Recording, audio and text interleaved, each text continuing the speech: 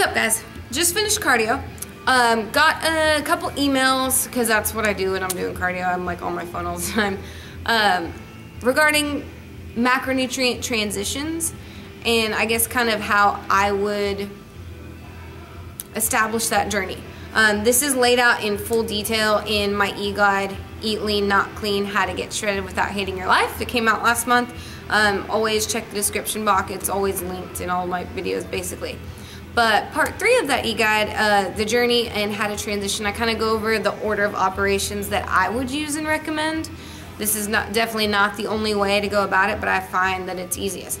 So in this whole dietary journey, start to finish, not even finish, it's never going to finish. First off, that's kind of important, is that it never will finish. You're always going to be kind of fixing and adapting to your lifestyle and things like that. But the best way that I know to go about it, and the way that's worked really well with my clients that have started tracking macros, are step 1, track your old macros. So if you've not already done so, track your typical diet for 7 days using MyFitnessPal or whatever you feel. I now use MyFitnessPal. I used to do like an old school spreadsheet, and then I did an Excel spreadsheet. Anyways, so part 1, learn how to track your diet, right? Step number 1. A lot of people that watch my channel are past that. Step number 2 would be to establish new macros for your current body weight. So what I'm trying to get people to do, which a lot of people, I guess it kind of leads them to binging, is they'll say, this is what I eat right now, and I'm immediately going to, not only are my ratios like real retarded, I'm immediately going to eat less and then play with my ratios, which I think is pretty difficult for most people to stick to. So let me elaborate a little bit on that. So if you've never dieted before, most likely you're like every other American, actually probably like 90% of the freaking first world countries, where you have a lot more fat than your body needs, a lot more carbohydrate than your body needs, and a lot less protein than your body needs. This is not saying that everybody's like that, but for the most part, that's what tends to happen in a typical American diet. Remember that we're not just trying to cut calories and lose all kinds of weight, we're trying to mold ourselves into a leaner body, right? So we're trying to keep muscle mass without gaining tons of fat, without losing unwanted weight, you know, shit like that. So the thing that I would recommend is changing your ratios first for your current body weight.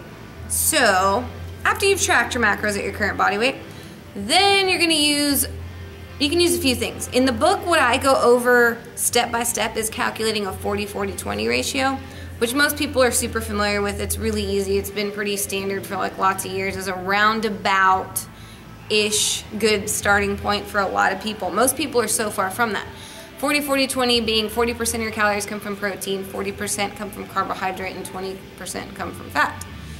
Again, most people who have never dieted are super far from that.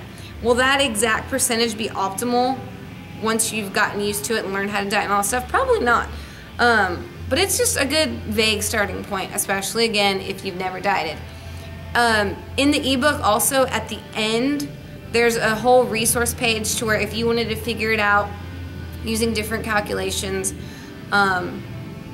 way more in-depth calculations, there's articles, videos, whatever that I link you to. Some Lane Norton, some Lyle McDonald, some 3DMJ. Just some other things if you wanted to get further into where those numbers come from and other ways to calculate. But again, the simplest, quickest, especially if you've never dieted, 40-40-20, and that's what I lay out for you guys. So that would be my step number 2. Step number 3 would be to manipulate your macro intake, not necessarily your caloric intake. So in other words, if you're maintaining weight, but it's not quite the body composition that you want and you're eating like 3,000 calories a day, then keep your 3,000 calories, but just slowly change your ratios. You will see pretty big changes in body composition just by manipulating your macronutrients for your current body weight.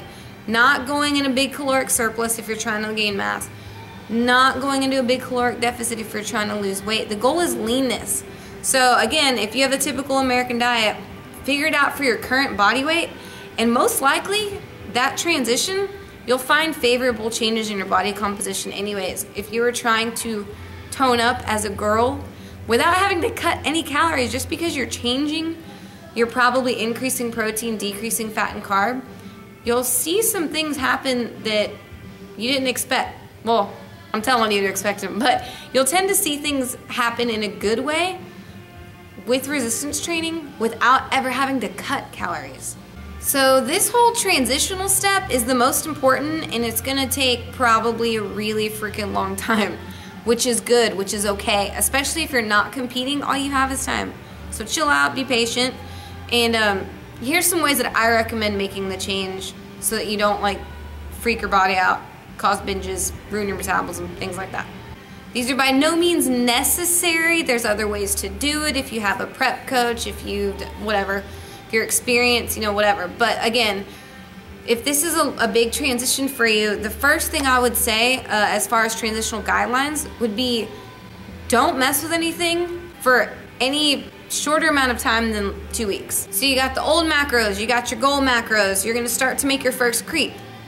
Okay, you make that creep, wait 2 weeks. If you're starting to see, if your goal is to lose weight and you've lost a little bit of weight, just keep going with it. Keep going with it. If it's 5 weeks later till you hit a plateau, then maybe make your next creep. But definitely don't start changing every week, every 5 days or whatever, if it's all working. Again, if it ain't broke, don't fix it. So if you're trying to gain weight, you made an upward creep, and you're a male who's super new to training and you're gaining, you know, 1/4 pound to a 1/2 pound a week, ride that out till you stop gaining. Same with weight loss, ride it out till you stop losing. So if that means you responded for 6 weeks straight, great. Shit, that even happened to me in contest prep. We did like 8 weeks while I was still losing weight but never touched the macros. So don't change just for the sake of changing because you're trying to hurry it up. If it's working, let it keep working. Now, a 25-gram food rule. So what I mean by that is to not, when I'm talking about those creeps, keep them small. Never, I would say no more than 10 grams of carb in either direction, 10 grams of protein, or 5 grams of fat. So if your first step from your old macros to your new macros requires you to increase protein, decrease carbs and fat, go up 10 grams with the protein, go down 10 grams with the carb, and go down 5 grams with the fat. So you're only ever making a change of about 125 calories per shift. And again, you just ride that out till it stops working, 2 weeks or more. And step number 4 would be to eat as much as you possibly can. So when you're happy with your current body weight, strength levels, and personal abilities to maintain a normal existence, then carb the hell out of it for lots of reasons. And what's the purpose of this? Well, carbs are most directly related to metabolism. So it's going to increase your energy levels and give you more glycogen to use for your workouts, all that good stuff. Also, you want to have as much food as possible so that if you ever did want to cut, say you have a wedding coming up, you went on a weekend binge, you know, whatever, when you have more to take away from, it's going to make that cut a little less uncomfortable. And last but not least, because carbs are freaking delicious. Again, not to say that the 40-40-20 ratio is exactly perfect. Not to say that this is the only way that you have to do things, but I figured this was like the easiest, most actionable way to, I guess, broadly state it in a quick and easy guide for everybody. So, again, there's lots of other stuff in the book, but that's how I kind of want to go about the 4 basic steps on how I would transition. So, figure out your diet, figure out the new one, play with ratios first, then you can go with surplus or deficit and all that stuff. And when you do make those changes, upward or downward, make sure that you're giving yourself at least 2 weeks per change. You're not changing just because you're waiting till you actually hit stopping points. And when you do make the changes, don't make them in any bigger increments than like 25 grams of food at a time. 10 protein, 10 carb, or 5 fat in any direction. And once you've gotten happy with where you are, your strength and the way you look and all that stuff, then crank up the food as much as you can to keep that metabolism healthy and have more to cut from whenever you want to. And as always, check the description box. It'll be the first link below if you want to check out Eat Lean, Not Clean, How to Get Shredded Without Hating Your Life. Quick and easy macro guide, flexible dieting, all that stuff. Tons of resources at the end of it, like I said, to help further explain all the things that I've been talking about. So, click the link below. Have a great day. I hope that helped. Let me know if you have any other questions. Talk to you soon.